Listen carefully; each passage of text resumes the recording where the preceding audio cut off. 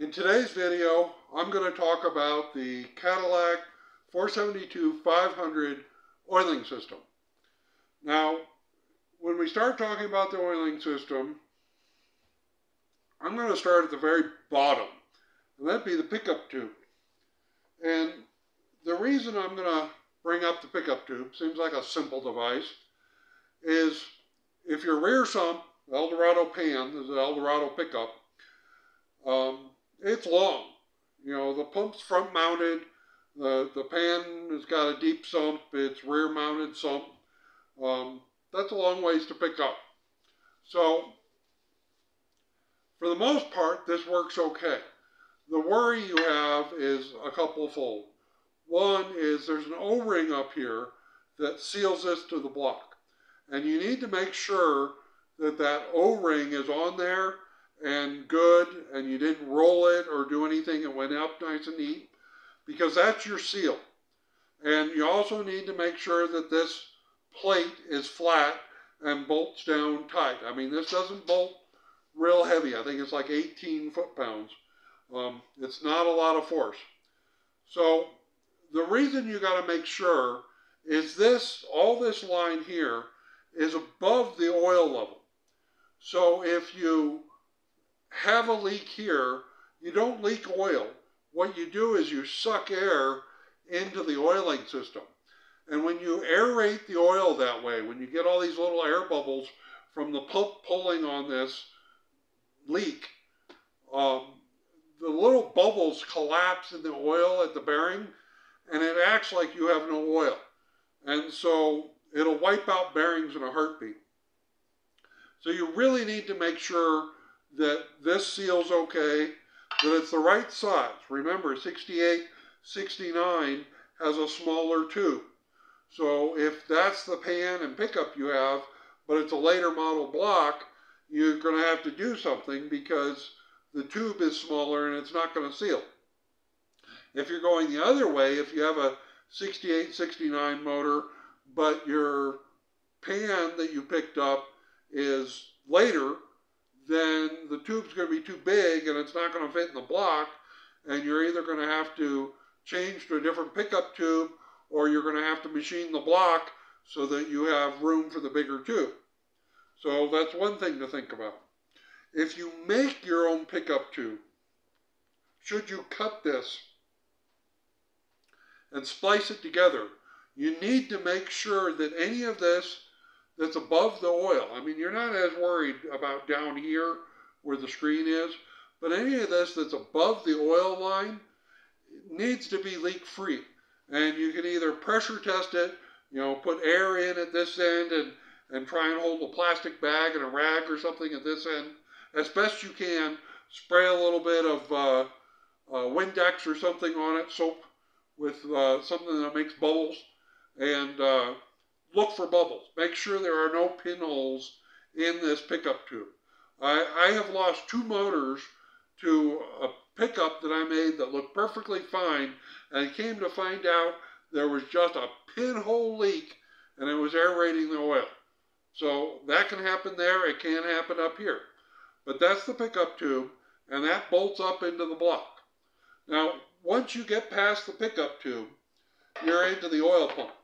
Now, we've already talked about the oil pump a little bit, and there's a whole video on oil pumps and how they're all the same size. There is no high volume pump, and how you can port it and get a little more volume out of it, which is the gold pump that CAD company sells, is a ported pump, so that you have a little higher volume out of it. Now, this pump that I put on this motor is a G pump. And I did that because it fits the chassis correctly. Now, when I bought this pump, I bought it used from somebody. They never actually ran it, but I cleaned it up and I didn't see anything major different. But when I ran it with a pre-lube drill, I got 65 pounds of pressure out of it. So they obviously have swapped out the spring, because stock pressure is 40 psi. Now, I follow the 10 psi per 1,000 RPM. And this is basically a 5,000 RPM motor. So we only need 50 pounds of pressure. And I'm sure you're saying to yourself, well, 65, what's it going to hurt? It can hurt some. The big worry with too much oil pressure, especially on a basic motor like this, where I haven't even had it apart, we're not sure about the age, is the cup plugs. Now on the oil crossover, which is the passage that goes from this oil galley on this side to this oil galley on this side, there's a little crossover passage. And on the front of the two oil galley passages, you have cup plugs. They're not screw-in plugs, they're cup plugs. And these just press in. And if you get too much oil pressure going, you can just push the plug right out. It's hydraulic pressure behind it, so if it's not in there super tight, it may just push its way out. And that's one worry. That's part of the reason on a motor like this, I don't really like to push the oil pressure too hard. Giving it just a little bit, I mean, I'm only adding 10 pounds, is enough just to hedge my bet a bit, but not enough to really create a problem with the cup plugs. Now, if you're building a motor, and even if it's stocker, I usually recommend you stake in the cup plugs, and that's where you take like a little dull chisel and you knock a bit of the cast down to where it kind of binds the cup plug a little bit on the top edge after the cup plug's in.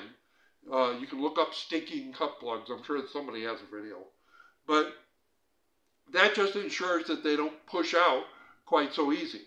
The other thing sometimes I do, because I'm not as thrilled about today's cup plugs, they're not always well made, well sized, so sometimes they're a bit of a loose fit, is you can take a ball peen hammer to the inside of the cup, and sometimes I'll just put a piece of tape on it, and I'll tap it on the little flat part of a bench vise in order to just spread this a few thousandths of an inch so that it's a little tighter fit.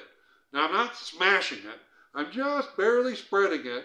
Sometimes I even mic them to see how I've done, just to make sure they're a nice tight fit and stay put when they're in there. Now if you're going to go up in oil pressure, if you're building a race motor, 7,000 RPM motor, then you probably want to convert to screw-in plugs, regular pipe plugs, instead of cup plugs. Now, there's a couple of drawbacks if you do that. The first is this little crossover passage is not the most rugged thing.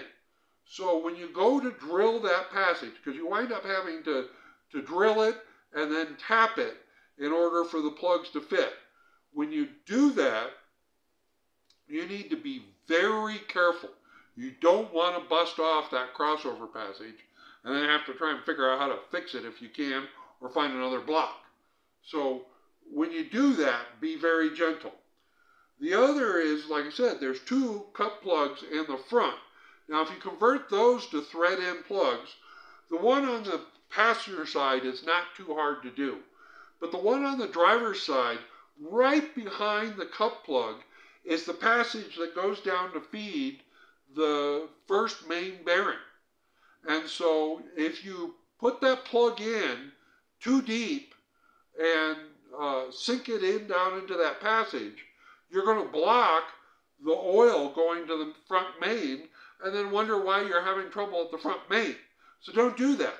Now, on some blocks, it's not too bad, but you want to run a fairly shallow cup plug, or not cup plug, a threaded pipe plug, but one of the thinner ones, not a real thick one. And I have had to shave the back of them just a bit sometimes. And on one block, I had to take a little Dremel and carve a passage because they had drilled it so close to the front, even the cup plug almost blocked it. And so I had to kind of make a little passage to go back. So that's one spot to really look at if you're converting it, and even when you go to put in the cup plug, that spot looks okay. So that feeds the front main. You don't want to suddenly have trouble with the front main. Now, once you've decided on your oil pressure and you get it shimmed up. Now, like I said, this this one is 65 pounds. So I'm guessing there's a big block Chevy spring in there. Now you can buy springs for big block Chevy that will fit into the Cadillac pump and give you a different pressure. This is 75 psi, and this one is 65 psi. Now, normally 65 is green, but when I cleaned up the pump, I saw nothing on the spring, so I wasn't quite sure. That's part of the reason I really made sure when I pre-lubed to see what my pressure was. So since that's too high, I'm going to just take a stock spring, which I took this out of another pump, and a few shims. These are just washers. And I'm going to put it behind. There's a little pipe plug that holds the plunger into the spring and plunger assembly in for the bypass. And I'm just going to shim between the plug and the spring, I'm not quite sure, 2 or 3 washers, to bring my pressure up just a little bit to where I want with the stock spring. So I recommend you do that on the stand here, pre-lube it, test it. Now, pre-lubing it will show you your maximum pressure. And that's all this spring does. That's just maximum pressure. So you can set it. Part of the reason is this plug is almost against the motor mount. So it's going to be really hard to get to. Why they didn't turn it around or figure out a different way and get it out here where you could get to it easy, I don't know. But it's pointed basically right at the motor mount. And so it's easier to do when you're on the stand, getting the motor ready. If you need to open it up a couple of times and change the shims, you can do that. So I recommend you do that. And that'll set your maximum pressure. Now remember, that doesn't set pressure at idle. Pressure at idle is controlled by how much the motor is using in oil. Because remember, there's a certain amount that passes through the motor all the time. If the clearance is high, if the lifters are bleeding off a lot, then you can use up more oil than the pump is actually moving. And that'll drop the oil pressure. Now, the only way you can really fix that is either to figure out how to tighten up the clearances, rebuild the motor, or run maybe just a slightly higher idle speed if it's idled way down to where the pump's just not moving fast enough, or go to a thicker oil. And I prefer, I mean, this motor is old. It's never been apart. I haven't even looked at the bearings. On this thing, I've got 2050 in it. Now, I know a lot of guys feel like that's too heavy, and I live in an environment that's pretty dry and warm, so I don't have a lot of problems. And this car's not going out in snow, believe me. So 2050 is going to work just fine in this particular motor. Now, you may have to run a slightly lighter oil, but these motors are not designed for a really light, like zero weight oil. The thickness of the oil is really based on how much clearance is in the motor. As you decrease the clearance, then you can run a thinner and thinner oil. But when these were made, tolerances weren't real great. And so the journals may be off a few 10,000ths here or there, and they may not even be completely round. I mean, they may be a few 10,000ths out of round. I mean, Cadillac did a nice job for the most part of machining, but it doesn't mean it's flawless. And in a lot of race motors where you're running the zero weight, the very low oils, I mean, the machinist is making everything just perfect. It's perfectly round. It's got no taper. It's exactly the size it needs to be. You know, everything is just perfect, perfect, perfect, so you can set that clearance. When things aren't perfect, you need a little bit of give in the clearance so that it's not sweeping the oil off of the bearing. Because if you're down at you know, just a thousandth of clearance, half a thousandth aside, and the journal is 2/10 out of round, well, that doesn't sound like a lot, but that's enough to start wiping the bearing out of the way, and you're basically trying to run with no oil. So, you know, it's an early motor, And so you got to go by the early standards. I mean, technically the motor was designed for straight weight 30. That was what it was back in the day when it was designed. And so you can pick something appropriate. Now, you don't, 2050 may be a little heavy for you. You may have to go down to, a 15 weight or a 1040 or something, depending on how cold it is. But you want some protection. That oil is going to help protect the bearings. So once you get your oil pressure figured out, which is based, like I said, on clearance and whatnot, the next question is there anything else you can do to improve the motor? Now, like I said, there is no high volume pump. And the Cadillac has 2 galleys. And off of those galleys, you alternately, like the front main and the rear main are fed off of this side, and the other mains are fed off of the other side. You have lifters and you have main feeds going down to the main bearings off of these 2 galleys. Now, one of the benefits of the Chevy motor, way back when it was made, is it had a central galley that fed the mains. That was called main oiling, and that improved the oiling going down to the bottom end. Now, the Cadillac doesn't have that, but you're also not going to that many RPM. A small block may be going to, 8,000 RPM these days. On this, you're probably only going to 5,000 RPM. So the oiling system really is not as bad as people think. But they try and improve it. And one of the improvements is there's a passage right here. Now, when they drill the motor out for oil to go up, there's a passage from the pump that comes up this way, and then they have to drill a cross passage, and that's what this plug is. That's where they drilled the hole. So they plugged the end of the passage up to the main gallery.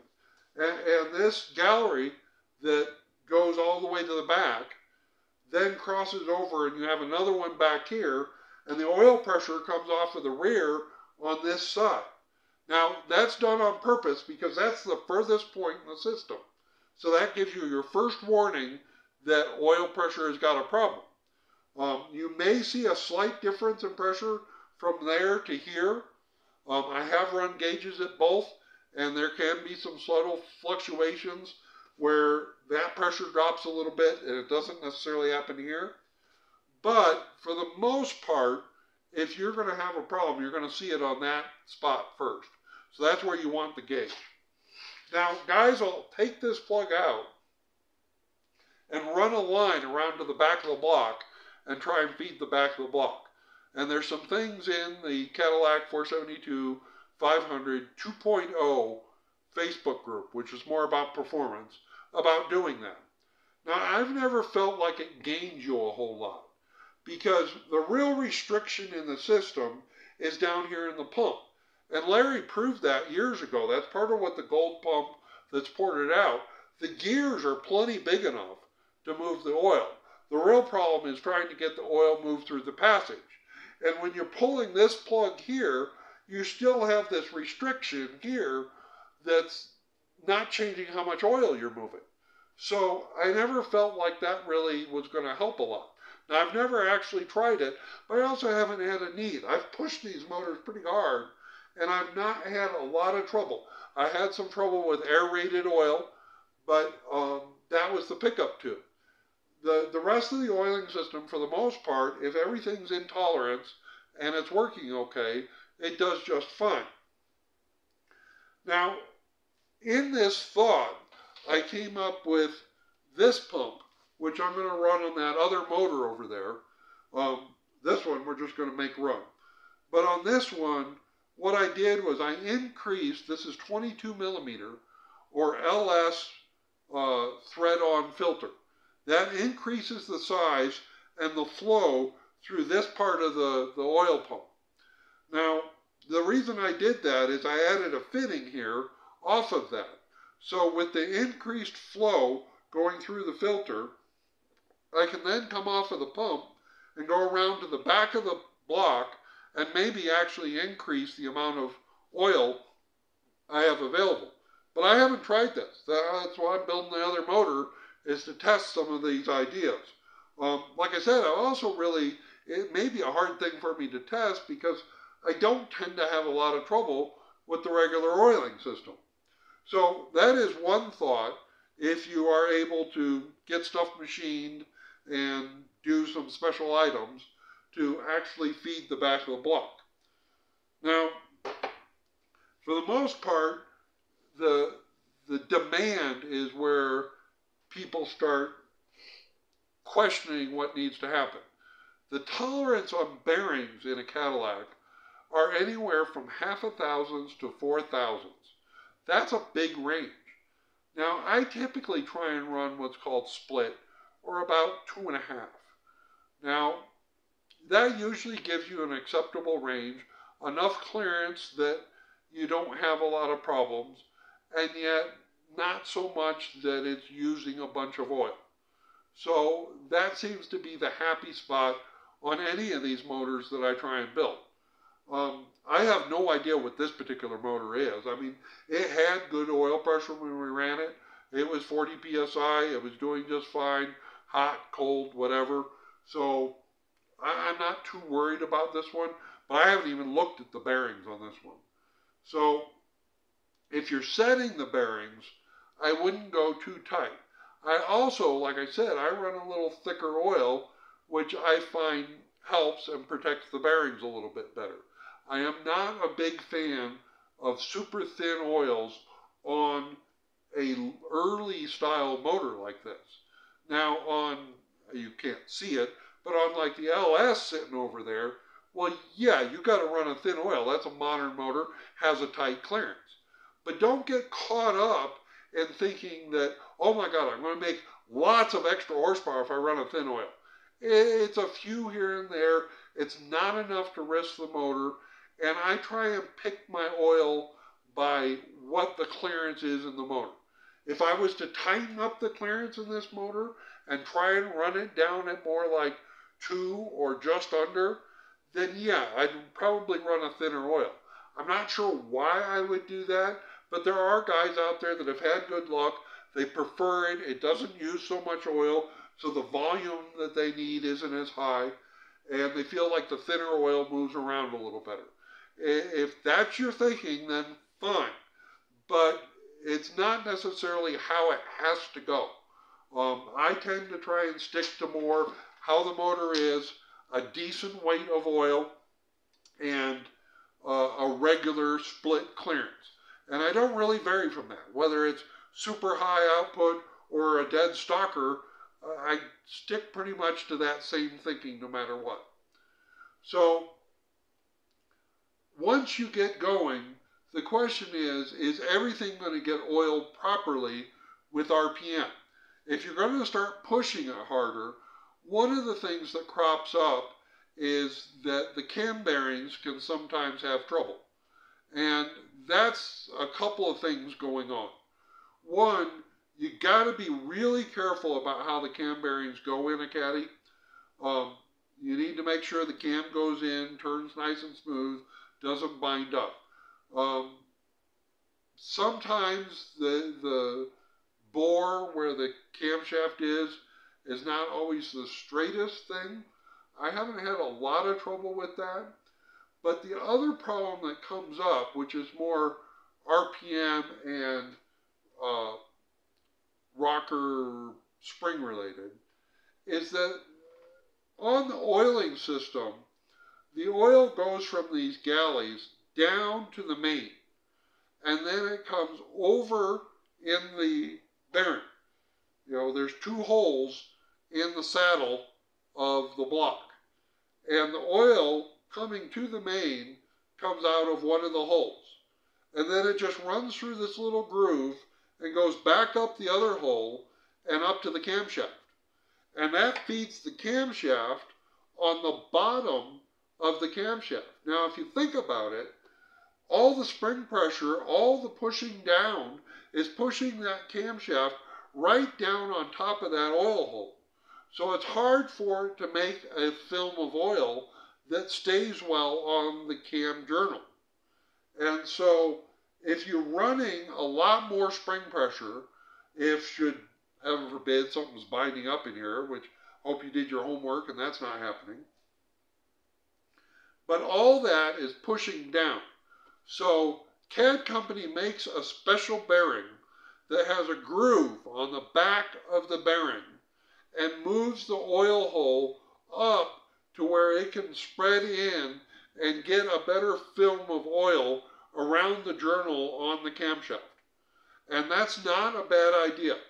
I have pulled some bearings out. I haven't completely wiped them, but they did not look really good on a stocker one when I was pushing one of these hard. So that's probably one of the first things you need to consider if you're really going to start pushing the motor a little harder, is to try and increase the oil to the camshaft. Now, the other thing that happens is people start worrying about the rods. And of course, the rods are oiled from the mains. So the oil, and that's unlike any motor, the oil comes down to the main journal, and then it goes up the passage in the crankshaft to feed the rod journal.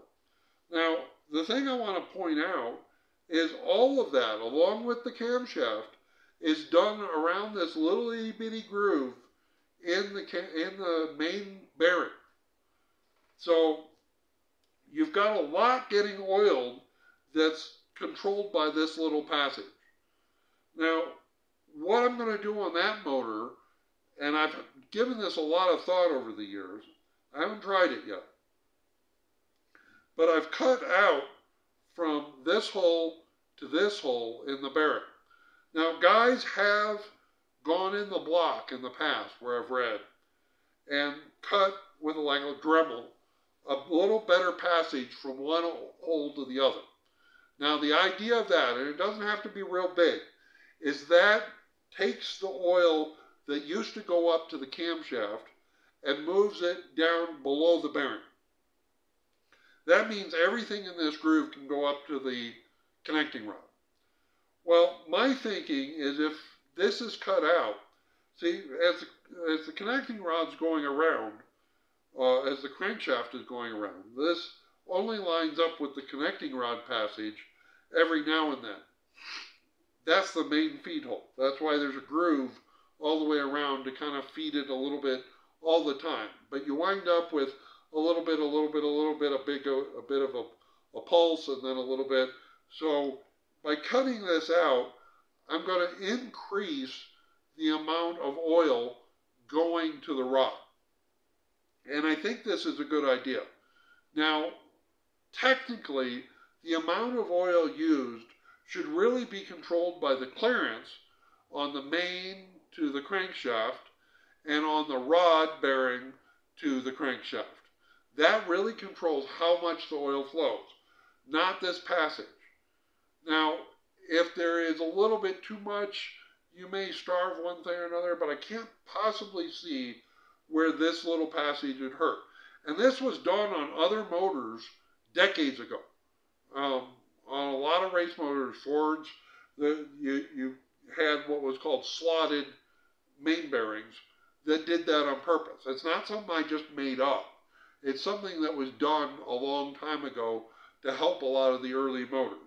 I'm just applying it to the Cadillac, and I haven't really seen anybody that's done it. If it's something you've done before and had luck with, put it in the comments, because I'd kind of like to know. But it looks to me like a good idea, and it wasn't real hard to modify the bearing in order to increase the amount of oil. And that should increase the oil to the camshaft and the rod bearings, and I should be okay. So that's another modification that you can kind of think about. And that's really all there is to the oiling system in these motors. Now, they don't always oil real well up here to the rocker arms, but that's more about the lifters. And I did have one motor years ago that was solid, flat top it, and I was running adjustable rockers, expensive rockers, and I wasn't real thrilled with how much oil was getting to the rocker. I was mostly worried about the rocker. And in that one, I actually went into each lifter, which was a huge pain, and very delicate work. And I actually modified the lifter inside to increase the oil flow up to the rocker arm just a little bit. And that helped. I suddenly wound up with like a little drip on every cycle, and it worked really well. It was very delicate work. So, don't be opening up lifters if that's not something you're comfortable with. But it is something to know. And in general, you need to make sure that the push rods are all clear, that the oil passage is clear, that all the oil holes line up, because, I mean, we use different rockers in these particular motors than stock. And sometimes if you're set up a certain way, oil holes may not quite line up to where the rocker oils. And that's all something you need to look at when you're putting the motor together to make sure it all looks okay. And that should help your upper end oil. Now, like I said, you're never going to have just tons of oil up here. It'd be very uncommon if you did. But that is not uncommon for the Caddy to be a little light on oil. But you do need to make sure there's oil. I mean, if you even run the stock ones dry, they're going to fail on you. So you do need to look for oil here and try and figure out. Now, a lot of times that comes out to more clearance on the lifter to the lifter bore than it is about anything up here. And that's one of the reasons I prefer to make sure that the lifter fits in snug, but of course it has to spin. So it's a very fine line when you're putting the lifter in. You don't want it sloppy. You don't want to hone these lifter bores out to where they have a bunch of extra clearance, because that'll lose the oil. You want to make sure they're a nice, snug fit, but move freely. And that ensures that everything rotates, that the cam lives, because the lifter's rotating like it should, and that should ensure you get oil up to the top. For those that remember, when I first fired this motor, I had lots of oil coming up to the top of this. I got oil on me. I had more oil running off of the motor. I didn't have the valve covers on it. I mean, it made a real mess in minutes. And technically, that should be how it is. It's just a lot of times that doesn't happen as fast on a Caddy. This one was definitely doing good. So that's the basic oiling system and some mods that you can do to try and improve it. Like I said, there isn't a whole lot to do. A lot of times it's more of a balancing act between clearance and oil thickness. But that's the oil system in a nutshell, and that's kind of how I run it, and I haven't had a lot of problems. I mean, the only real big problem I can remember was pickup tube killing bearings twice in a motor before I realized there was a pinhole. And so try and avoid that particular issue. Other than that, I wish you luck in your projects. And this was the Cadillac oiling system. And if you haven't seen it, there is a video on the oil pumps itself and the differences in what pumps we can get. And other than that, have fun. Talk to you later.